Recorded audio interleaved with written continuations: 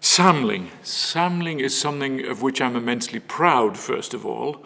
Samling is an old Norse word for a gathering of people. And for the last 14 years or so, we've had gatherings at different times during the year. People like myself who have been in the music business for a period of time and have accumulated a certain amount of knowledge about how to perform and language and how to sing and different styles in music and what have you.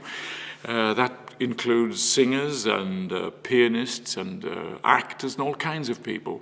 And then the other side of it is the new generation that's coming on. And what we do is to have auditions for young singers and young pianists to find the best that we can at any one time, and we bring them all together under one roof and have a kind of crucible atmosphere in which we can grill them and drill them for a short period of time, and the hope is that our experience and learning and knowledge can pass on to them in that atmosphere. And I happen to believe that in a week you can achieve an awful lot and take the best people that you can, the creme de la creme, if you like, at any one time, and they learn and gain a great deal from the experience. And farewell to ye old knights of man, never your joys no more. Farewell to this grand rough world, never more shipmates, no more sea, no looking down from the heights to the depths, that I've sighted a sail in the storm, a far shining sail that's not fate, and I'm contented.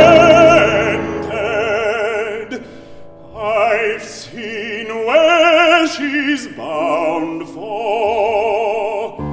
She has a land of her own where she lands her. She has a land of her own where she...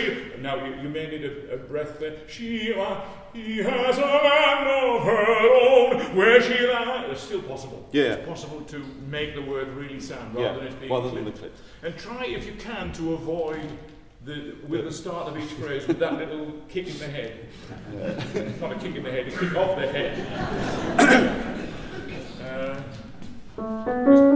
She has a land of her own. She has a land of her own where she can go forever. Oh, I'm contented.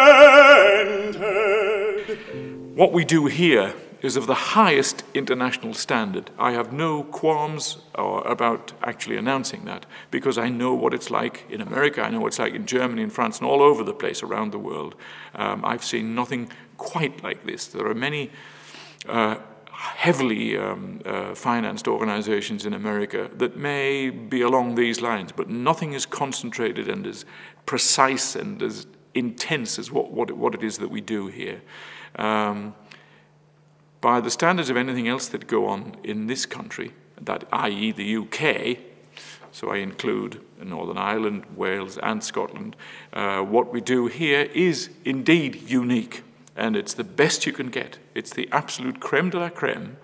I don't want it to be in London. I think there's a great mistake in centering so much on that city. I think it's wonderful that we've established this in the north, in the northwest and in the northeast, and that it continues to thrive.